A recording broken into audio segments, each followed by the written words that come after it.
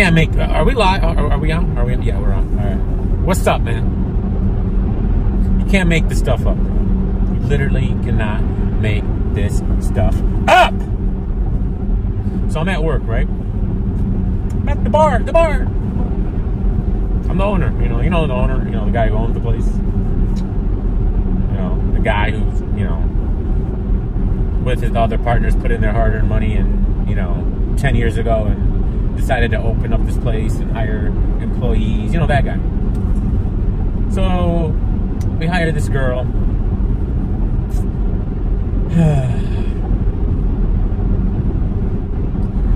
As a food runner / waitress. So she's food running, right? Alright. This girl is late every freaking day. We're not talking 10 minutes late, 5 minutes late, 15 minutes late. We're talking late. 40 minutes, 30 minutes late. Imagine that. Imagine being late to work every day, 30 to 40 minutes. Imagine being late and then walking in with an attitude. Imagine that. This is what this woman does. She walks in with an attitude while she's 30 minutes late. No call. No, hey, I'm running late, man. I'm trying. Oh, this happened, that happened. No. Just, what's up? I'm here. What's up? Don't talk to me. What's the part? What's part of her job? Part of her job is to answer the carryouts. You carry out and you answer the carryouts and you food run. Very easy job. Pays very well. Doesn't take a lot of brain power. Just takes effort. That's all it takes is effort. All right. You don't need to be a rocket scientist. You don't even need to graduate high school. You don't even probably ever had to have gone to school. You literally, you kind of got to know how to read and write, but that's about it. That's literally about it. It's not the most difficult job in the world. It just got to be done. It just got to be done. Pays very well. Pays very well. I used to do that job when I was an owner, and I got paid almost half of what these people get paid. Half! Think about that for a second. And I did my job very well. Because I do all my jobs very well. When I work, I'm at work. I'm working. I'm there to work. So part of her job is to answer the phone now. What happens a lot is that she'll answer the phone when there's food up in the window. She'll place the call on hold, run the food, and then, hopefully come back to the phone. Well, she tends to have a habit of placing calls on the phone and never returning to those phone calls, leaving the carryouts on hold indefinitely until I happen to notice it, and I answer it. So after several times of telling this person to stop doing that, to prioritize the phone calls first, then run the food, because the food's under the heater, and it only takes about 10 to 30 seconds to complete these carryout phone calls. They don't take forever. They're very quick. These phone calls take 30 seconds, yet you leave them on hold for 5 minutes. It's embarrassing. People don't care. They don't have any respect for their work. All right? They don't have respect for themselves. They just do what they want. All right. So after her walking in 40 minutes late today, which I was doing her job for those 40 minutes where she wasn't there because I didn't have anybody else to do her job. So I'm the food runner. I'm the owner. I'm the food runner, and I'm the guy answering the phone calls, answering the carryouts. That I'm doing that now. That's what I do. Anything that needs to be done, I'm gonna do. I'm not gonna let it be done. All right, because I'm the owner. If I gotta wait tables, I'm gonna wait tables. If I gotta wash dishes, I'm gonna wash dishes.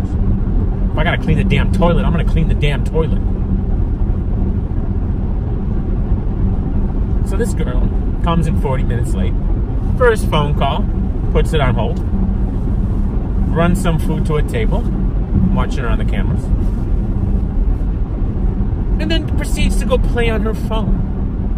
Never coming back to check on the carry-out calls. So I'll pick up the phone after I see that she was going to neglect it. It's a $50 order, at least 50, maybe 60. Lamb chops! I get them chicken wings, bam! I got you. So I go down there and I say, listen, how many times do I have to tell you? And I don't get disrespectful. I don't ever talk disrespectful to my employees. I treat everybody with respect, and that could be the problem. That literally could be the problem here. But whatever, I'm not gonna change. I'm not gonna act different. All right, because people are idiots. Like, listen, I've told you 100 times, do not leave the carry-out calls on hold. We're not doing that today. This ain't it, fam. We're not doing that today. All right, please prioritize the phone calls, then get to the food in the window. What does she tell her boss? Not her boss, the owner of the business. What does she tell him? She tells him, what do you do all day?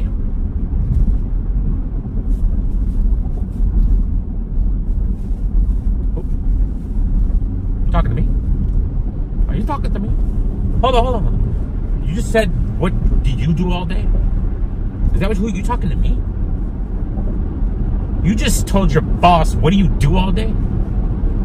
With an attitude? Huh.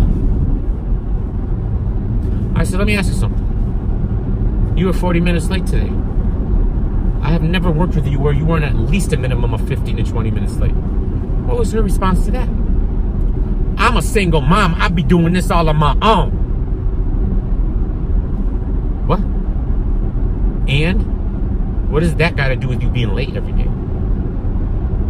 Don't call. Don't give any excuses. Just you're late. Ever talk to your boss like that? Are you crazy? I didn't get like that, but I was like, oh, you know what? You can go home. I'm not doing this today. Like you obviously have an attitude. You can go home. She tells me, you better get your finger out my face. Who you think you talking to? Really? This is what we're doing now.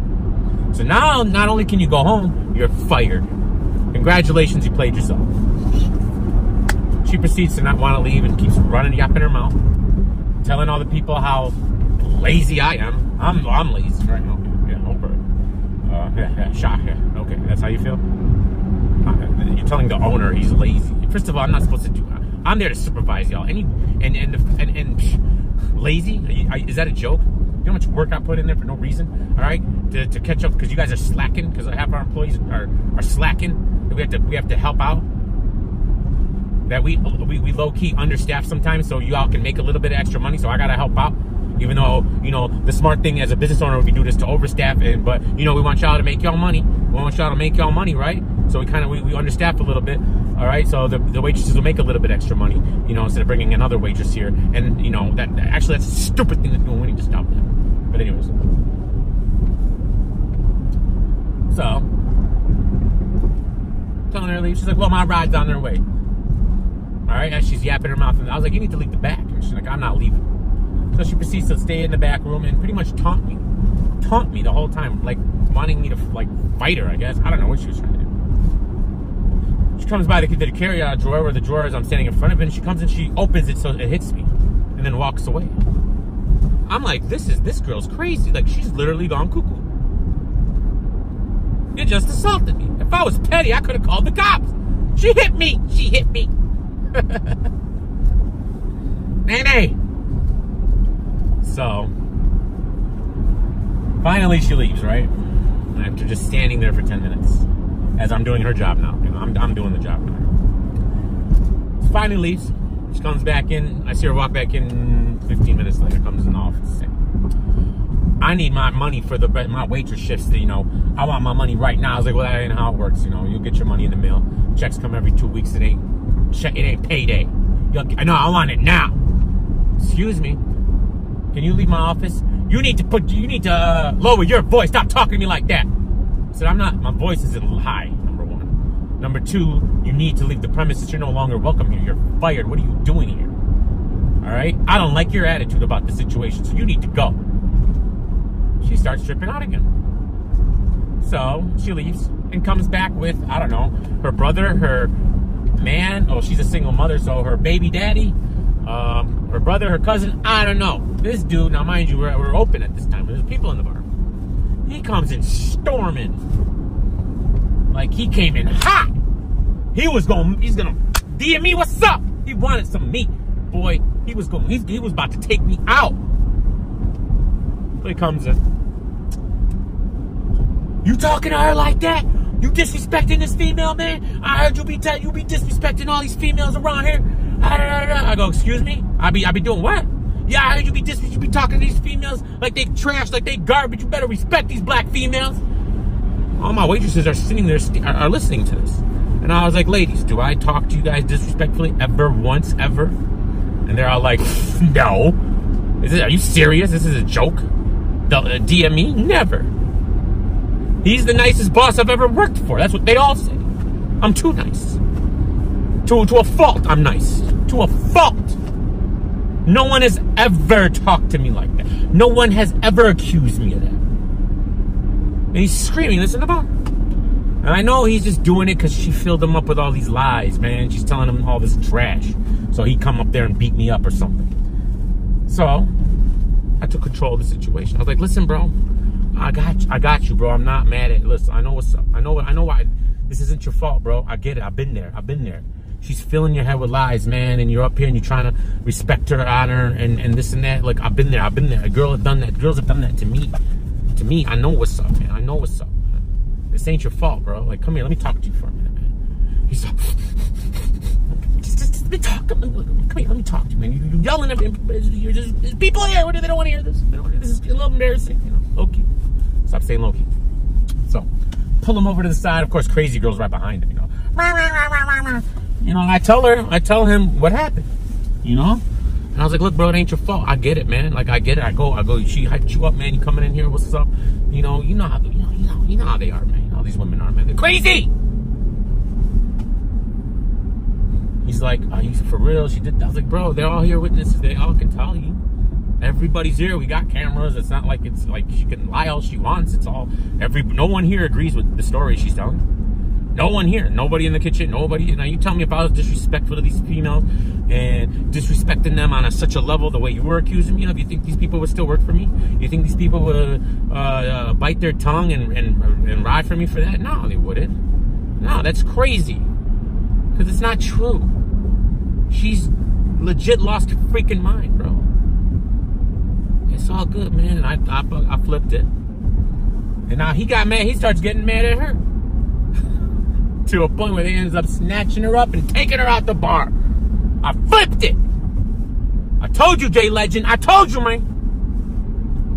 Words can solve anything. If I would have handled it in a different way, this could have went completely left. It could turn into a brawl. It could have shut our bar down again. But a conversation can settle anything. Anything. At the end, she came in with the intention of this man coming in there and beating me up.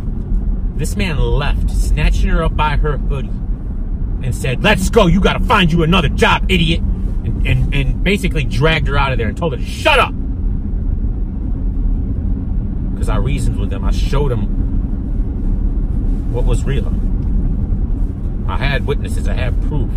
I understand where you're coming from. He was yelling at me in front of people, in front of my employees. He was disrespecting me, going crazy. Not once did I lose my temper.